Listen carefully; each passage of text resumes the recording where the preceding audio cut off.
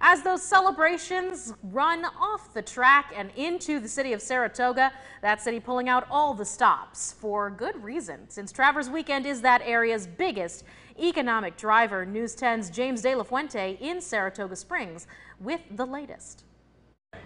Hey Michaela, that's right. As the horses have had their chance to run their race, fangoers are out racing city streets. As you can see, they're out and about having a safe and good time.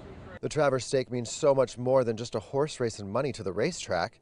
It always helps Saratoga Springs, the small businesses, and it even helps local youth. We do always on opening day, Saturday, and mostly on Travers too. Well, always on Travers. North America's oldest coffeehouse, Cafe Lena, is also feeling those benefits. We have such a busy night tonight, actually. We're doing 3 shows.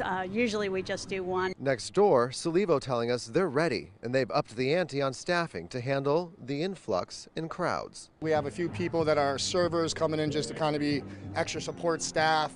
We overstaff in the kitchen, overstaff in the front of the house.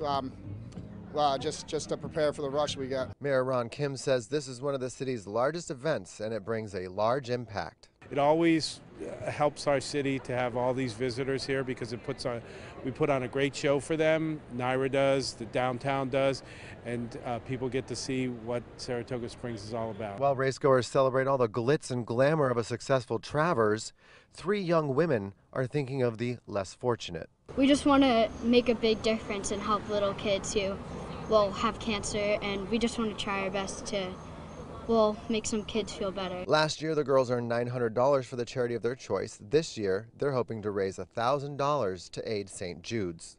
Travers is considered to be the largest event of the season, and folks here are reminded to drink and play responsibly, or the police will intervene. In Saratoga, James De La Fuente, News 10, ABC.